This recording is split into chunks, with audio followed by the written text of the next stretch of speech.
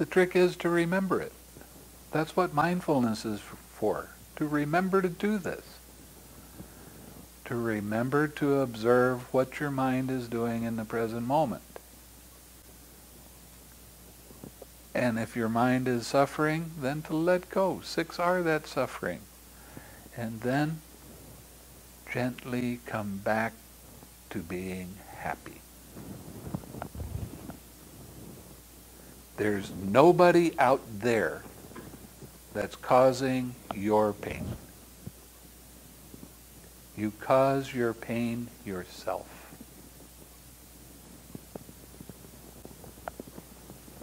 And the more you take on one of these hindrances and make it yours personally, the more emergency there is in it. And that's why people are taking so many drugs, because they're depressed, because they don't know what's happening. And they want some relief. What is depression? I'll tell you exactly. It's a painful feeling that arises.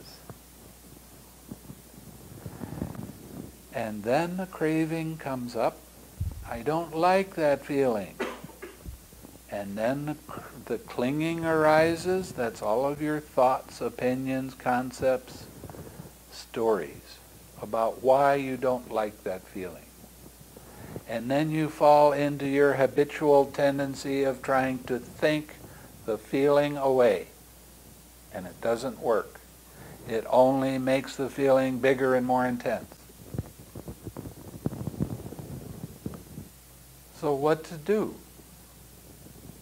Practice your loving kindness and you'll see what to do. People that are depressed are very self-centered. Oh, I feel so miserable. And they cry a lot, and they make themselves even more miserable the more they fight with the feeling, trying to control the feeling with their thoughts. Have to let go of those thoughts. Have to. Relax. Then you have to notice that tight mental fist around that feeling. It's painful.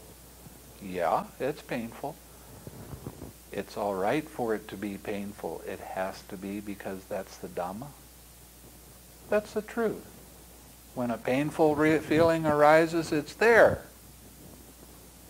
What you do with what arises in the present moment dictates what happens in the future. So it's a painful feeling. So what? Allow the space for it to be there.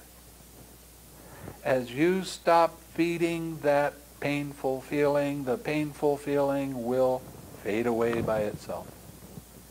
But you feed that painful feeling with your thoughts. Right?